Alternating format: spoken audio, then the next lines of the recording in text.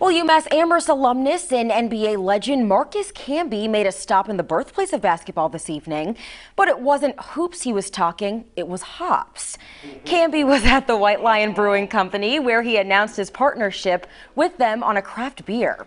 He said through this collaboration, he hopes to diversify the craft beer trade in New England and the tri-state region. And 22 News caught up with him tonight. You know, I thought having my jersey hung in the Mullins was a great feat.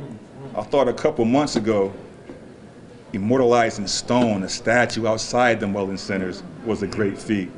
But partnering with Ray and the White Lion and his beer tops it all. Camby fans and community members alike were able to get autographs and pictures with the NBA star, while also enjoying a nice pint of his new craft beer.